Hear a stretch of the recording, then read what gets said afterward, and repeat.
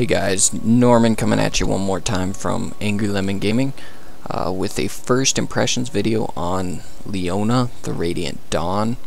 She is, in my opinion, a full tank.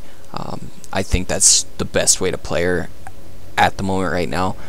Her role that she fills in a team is basically a CC initiator, and she has a lot of survivability. It's really hard to bring her down. What I have been doing, I've only played, this will be my third custom game, because it's how I like to learn all new champions' abilities and how to use them, and combos, and what works, what doesn't, item builds that could be useful, things like that.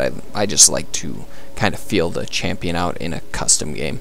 What I've been doing is I've been getting Q first, which is Shield of Daybreak, which causes her first auto attack to stun her target and do some magic damage, which is just awesome for a tank, being able to stun and do a little bit of damage. Awesome.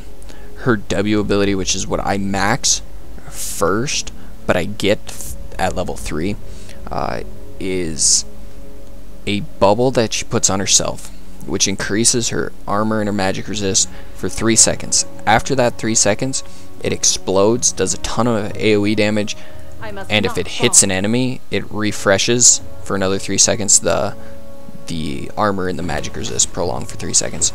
So you can keep that up most of the fight with 40% cooldown reduction, and popping that, it should be up for 6 seconds, and with 40% MR, or with CDR, it cuts it down to about a 2.4 second downtime, which is pretty good for it's 70 buff to 8 to your MR and to your armor, so that's pretty good. That's a lot of damage reduction right there.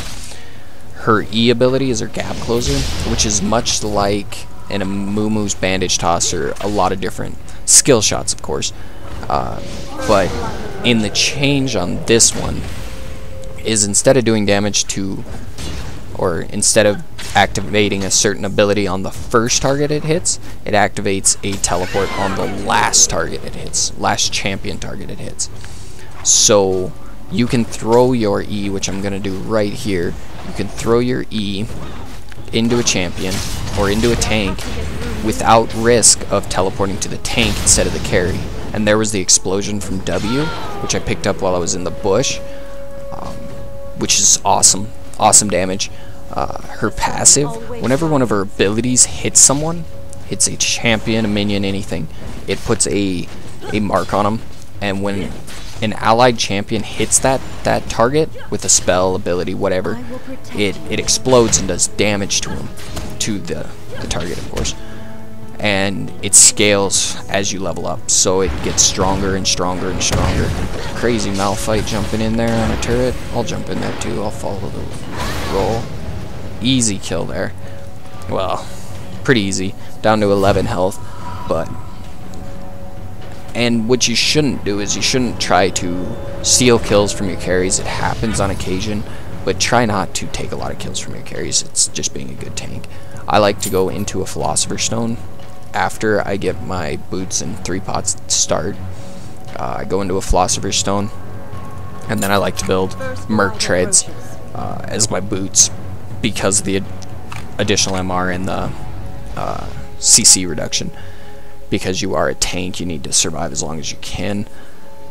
Her ultimate is really tricky to use in some circumstances. What it does is you get a circle on the ground, and what this circle allows you to do is it'll call down a ray from the sky, and this ray stuns anything that's in the central point of it, and it will slow anything that's on the outer rings of it. So you can pop that down on a team fight, and if you're really good placement, you could potentially stun a good chunk of their team, if not their whole team. Again, I used my E there. I think it hit both of them, and it teleported me to the last one hit, which was Sivir, and I bursted her down with my Q and my explosion from my W. Normally, you probably wouldn't get that kind of burst, your team would be doing most of the damage, but with playing against bots, it's a little bit different. So you can play these custom games, and they help you learn the champion's abilities, learn combos, get kind of used to the champion. Co-op versus AI games are good for that as well. But custom games, you can make sure that you're going to be able to play your champion, especially when they're new release. That's why I'm kind of screwing around in these. They're not difficult by any means against these bots, because they're pretty dumb bots. I wish Riot would upgrade the bots so you'd have a little bit of competition when you go into these, so you can get a little bit more prepared for what a real game's going to be like. Of course, it's not going to be 100%. Here we're going to use my ultimate to try to burst these two down, if not just one. Oh, and he's going to push forward. So I'm going to pop my ultimate right on top of her. Stunner. Immobilizer. Forgot to hit my W. Again, noobish move because I'm not used to this champion yet because she's fairly new. But I did get the kill, got out of turret range, had to use my flash, which is not optimal, a little bit suboptimal, but got out of there with the kill, helping my team out. In this case, with a little bit extra gold I have, I'm going to go into a Heart of Gold. Again, gold per 5 and health. Great things for tanks. You want to try to get her CDR up to 40%. I usually don't recommend any of the items out of the recommended, or maybe one or two, but in this case I would recommend getting a Frozen Heart and getting a Randuin's.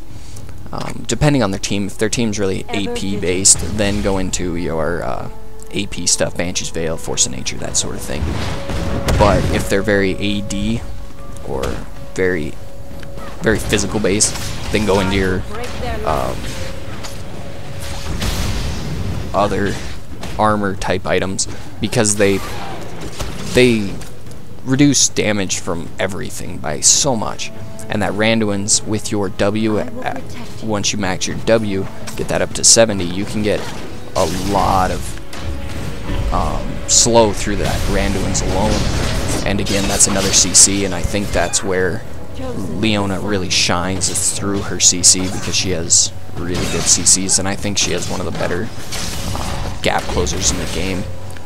There's going to be people that argue with me 100%, but if not in the game, one of the best ones for a tank, because she can close the gap on a carry without having to worry about a tank getting in the way. And he's probably going to catch me here, but that's alright because I got a kill. Shouldn't have dove the tower anyways. It was on Shen, which is a tank. Again, I go for my Merc Treads, and you always want to be buying wards in between these. No one type of character shouldn't buy wards. Carries should try to buy them. Support should buy them. Tanks should buy them. Everybody should buy them, because they're awesome and they can make your team win a game just by themselves. And like I said, you want to try to initiate fights, get in there so your team doesn't have to. And if you die, you die. It's not a huge deal unless you're feeding on purpose or feeding on accident or just being generally terrible. Then that's a problem. But if you're just initiating fights and you guys are coming out 4 for 1 and you're the only person that dies, then mission accomplished. You want to be the only person that dies. And if you don't die during a team fight, even better. But try to stick it out as long as you can. I'm running, right now I'm running Masteries 0.21.9 Mastery. Yeah, 0.21.9 Masteries with a point in the teleport tree. Again, it may be suboptimal. She's been out for only a few hours now, and I'm still learning her, as is everybody else that is starting to play her. Contrary to popular belief, just because a champion comes out and somebody may be really good at this game, but that doesn't mean that they're going to be perfect on every champion as soon as they come out. It takes some time to get good on champions. It takes a lot of work and a lot of dedication and trial and error, for a lack of better terms.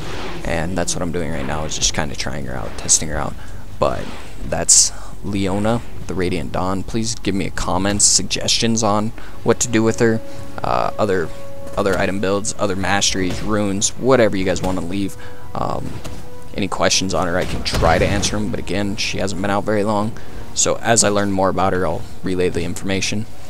And please subscribe and like for us, and come to angrylemongaming.com and participate in our forums, whatever else we got up on there.